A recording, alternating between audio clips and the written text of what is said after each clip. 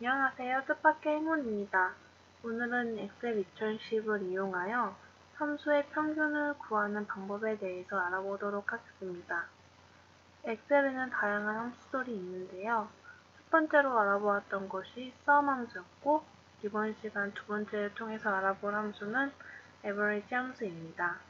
average 함수는 평균을 구하는 함수로 셀의 범위만 지정을 해주면 자동으로 평균이 구해지게 되는데요. 지금부터 평균을 구하는 방법에 대해서 알아보도록 하겠습니다. 가장 먼저 평균의 결과값이 입력된 셀을 마우스 왼쪽 버튼으로 선택을 하여 클릭을 해줍니다. 이렇게 지정이 되었으면 이제 이 안에 average 함수를 적용을 해주면 되는데요. 저 뜻밖의 행운은 3월에 한해서 지출이 평균적으로 얼마였는지 그에 대한 함수로 평균을 구해보도록 하겠습니다. 그럼 아까 선택해준 셀에 눈을 입력하고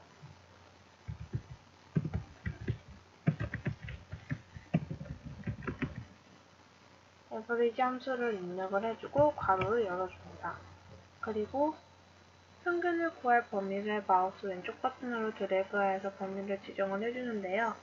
저 뜻밖의 행운은 3월에 한해서만 범위를 지정해 주기 위해서 여기까지 드래그를 하였습니다. 그리고 가로를 닫고 엔터를 쳐주게 되면 이렇게 7,000원이라는 평균값이 자동으로 구해지는 것을 알 수 있습니다.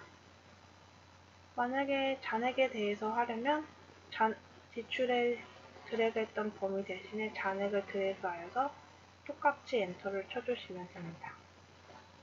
평균을 구하는 함수 너무 쉬웠죠? 여러분께서도 함수를 사용하여서 엑셀을 좀 더 쉽게 관리하시길 바랍니다. 감사합니다.